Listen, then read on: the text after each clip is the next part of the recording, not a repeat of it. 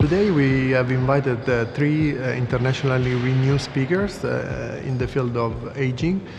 So the first two speakers, Guido Kromer and Professor Rando, we are going to give an overview about the basic biological mechanism behind aging and aging-related disease. They will talk about the novel therapeutics which are important to treat aging and to extend the lifespan of the human being. So the third speaker will be a sociologist with expertise in epidemiology.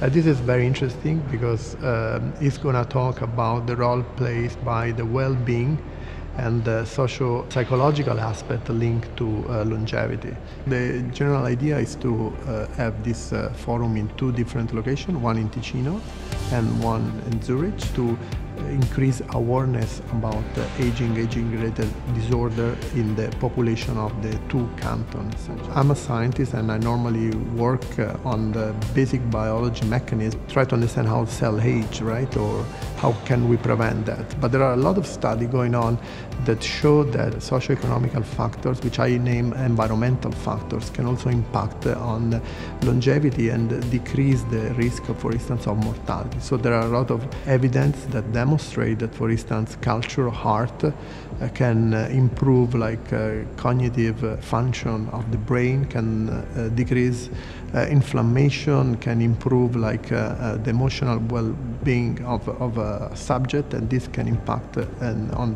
its lifespan. However, this is not a linear relationship. Of course, there are many other factors, such as, of course, the biological factors, the environment in general, that can also account for the reason why someone lives longer than another.